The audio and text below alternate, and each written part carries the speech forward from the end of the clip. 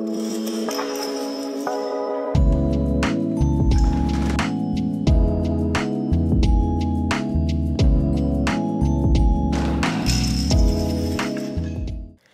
Santa is thirsty again. Since it is Advent, she first lights a candle.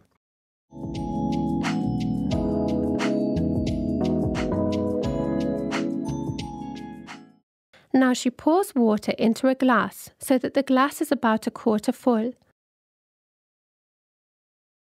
Next, she throws an effervescent tablet into the water and closes the glass with a beer cap. As soon as the effervescent tablet has dissolved, she slowly and carefully pulls the beer cap away and tips the glass lightly over the candle. What happens? A. The flame becomes larger. B. The flame turns green or orange depending on the effervescent tablets.